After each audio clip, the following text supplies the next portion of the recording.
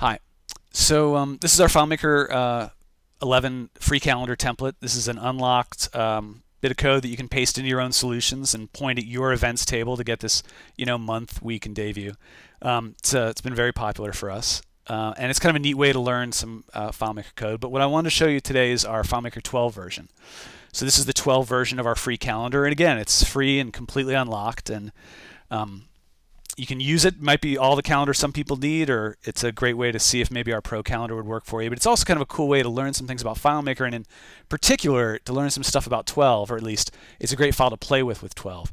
And I just want to show you a few of the things that we're most excited about.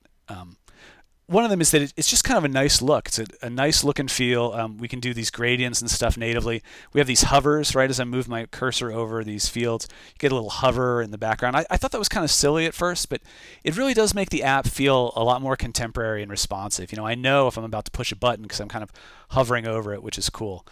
We can also make these kind of beautiful switches. It's not like that's built into 12, but it's so much easier to do stuff like that in 12. And there's this great stuff around tabs. Our FileMaker 11 calendar, we have these hidden tabs here. Well, not only do we not have hidden tabs, these are just native tab controls in FileMaker 12, but you can click on tabs in layout mode and they work. And if you're on a tab in browse mode and you go into layout mode, that's the tab you're on in layout mode, which is great. So it's making a lot of things simpler, but the thing that I think is really simpler is the code behind the calendar. In our FileMaker 11 version, we're using a technique called virtual list. We use that here too. And what's involved really is you find all the events that you want to show and you write them to a variable. And that's the way the FileMaker 12 calendar works too. I just kind of wanted to show you what that script looked like in 11 and what it looks like in 12. So here's what's happening in 11. It's kind of a long script. We don't need to go into what's happening here, but just kind of look at how much code is involved here. We write the header of our variable. And then we have to build our find request. All this is building our find request. And that's a date range find request. And then we have to perform the find, trap for errors. We have to sort a separate script just to sort the FileMaker events. And these are scripts that people have to edit when they integrate our calendar. And then we loop through all the events. And then we have a separate script to write that event into our variable. I'm very, very proud of that code. And it's fairly easy for somebody new to FileMaker to modify. But it is a lot of lines. It's a lot of lines of code. So here's what it looks like in 12.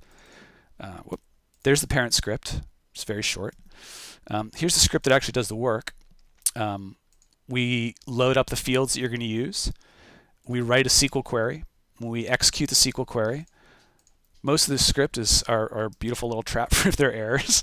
Then we write a second query if there are no errors. This is an interesting thing we'll probably talk about in a separate blog post or video. Running two queries gives us smaller arrays to parse, so the calendar's a little faster. And then we're done. What's really cool about that is it's less code, right? Which means the software is just easier to modify. There's less going on. And all that happens in on-screen windows. In FileMaker 11, we were going off-screen a lot. And so all that stuff would happen off-screen. It gets a little hard to debug sometime. So this is like the SQL introduces a substantial simplification in the calendar and makes the calendar easier to work on. And for very, very large calendars, like more than 10,000 events a month, it makes the calendar faster.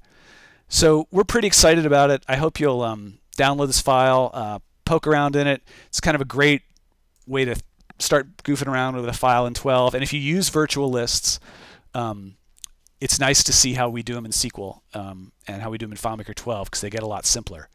If you're new to virtual lists, the reason we do that is because in virtual lists, this lets this whole view be a portal instead of being like 42 portals, as you might see in a traditional calendar. And that means that our relationship graph is still incredibly simple and that the calendar is not actually connected to the events. Virtual list lets us do that. SQL makes it easier, and I think all that gets easier in FileMaker 12. So I hope you'll check it out. Thanks.